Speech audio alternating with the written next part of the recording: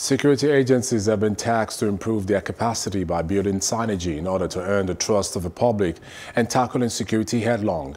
This was at a national workshop on interagency cooperation of security organized by the Ministry of Defense and Defense Headquarters in Abuja.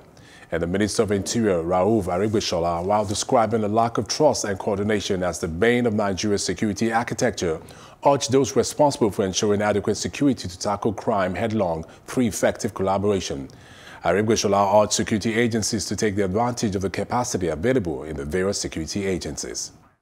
This workshop certainly fits into the broader agenda of the government towards repositioning and strengthening the nation's entire defense and security architecture and enabling the country to adequately cope with all prevailing and emerging security challenges. As Nigeria promotes specialization through establishment of multiple services and agencies for enhanced skills and better coverage of operational domains, the various services and agencies must also integrate for real-time intelligence sharing, optimal utilization of resources, and enhance operational efficiency.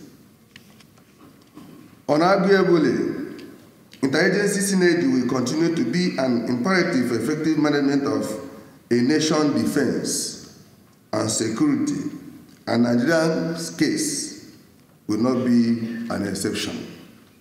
For effective containment of the security challenges, we cannot overlook the need for leadership and synergy in the administration of our management of the resources which are institutional, material, and human that we deploy to neutralize the threats and their promoters. There cannot be any other way. We just must respect one another.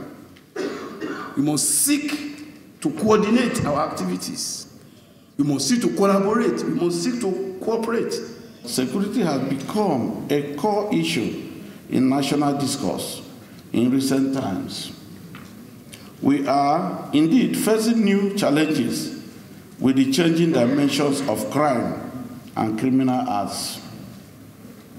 We are dealing with insurgents, kidnapping, farmers through headers, clashes, armed robbery, armed banditry, and ritual killings, amongst others.